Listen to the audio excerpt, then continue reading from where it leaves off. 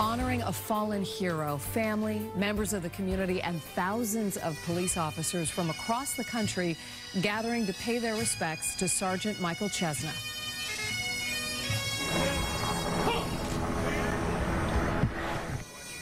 A solemn salute on this day and long embraces as Sergeant Chesna's casket was moved to the church for his wake and funeral. The streets in Hanover today became a sea of blue. Thanks for joining us tonight. I'm Lisa Hughes. I'm Lee Martin in for David Wade. Thousands of first responders offered their condolences this afternoon to Sergeant Chesna's widow and children. Let's get right up to WBZ's Bill Shield, who is live tonight in Hanover. And Bill, a very emotional day. Very emotional, as you can imagine, Liam, because anytime a police officer dies in the line of duty, there are going to be a lot of emotions. And today, Route 139 here in Hanover was, as Lisa said, a sea of blue for about a mile to the east, with police officers from across the region coming to pay their respects to the family of Sergeant Mike Chesna.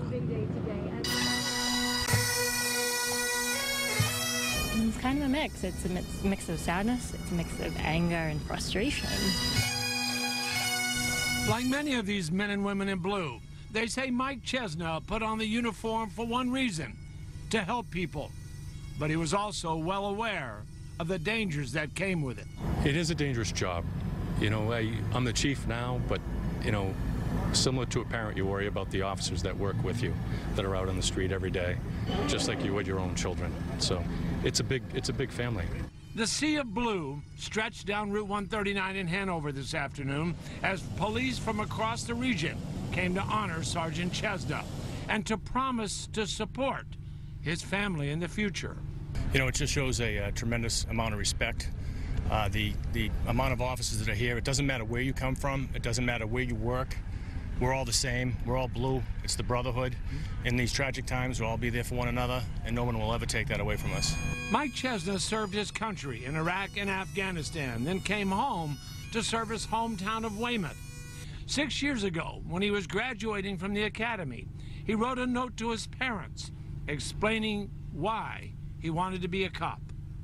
So many people go through life only thinking of themselves, and I was determined not to be one of them. Right now, the wake is for friends and extended family of Sergeant Chesna.